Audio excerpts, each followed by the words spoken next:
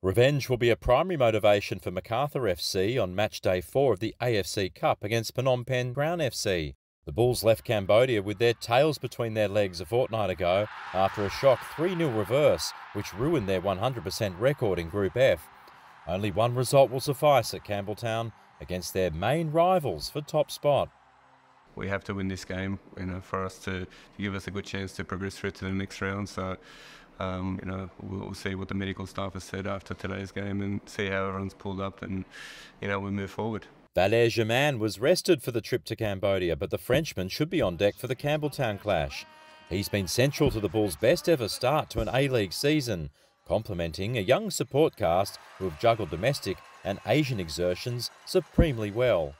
Phnom Penh can virtually seal progression to the zonal semi-finals with a win, and will again look to Japanese striker Shintaro Shimizu, who is the AFC Cup's leading scorer with 6 goals.